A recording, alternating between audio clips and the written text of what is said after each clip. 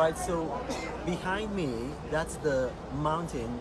It's actually a mountain, but in the Bible we read it as a wilderness. That's where Lord and Savior Jesus was tempted by the devil after his baptism. I'm sure you read that in Matthew chapter 4. If you look down, can we zoom so that you can see it? It's just there.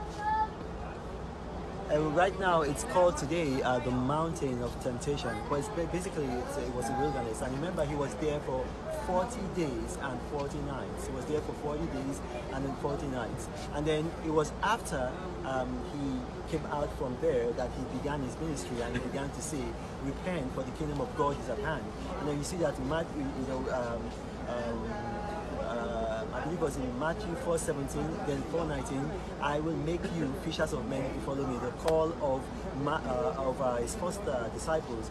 But right there, because you see, the Jordan River is it's just further down. So he was baptized in the Jordan River by John the Baptist. Actually, his real name is Yohanan.